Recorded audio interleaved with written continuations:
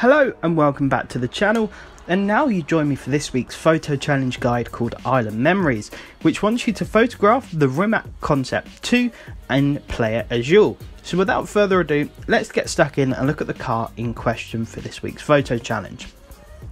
Now this is the 2019 Rimac Concept 2. It will set you back 2 million credits if you don't own it already.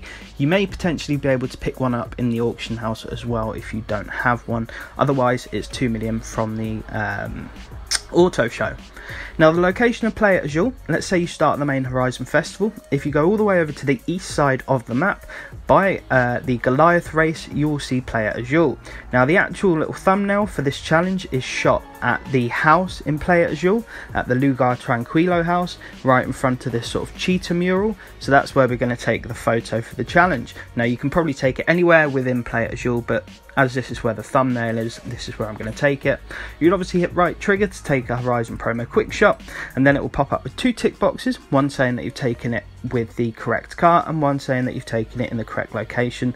And that is this week's photo challenge complete. Now if you guys are struggling with anything, of course, please do let me know down below in the comments. I'm more than happy to help you out. If you're new to the channel, and it did help though, I'd very much appreciate if you could subscribe, and also dropping that like button massively helps me out as well.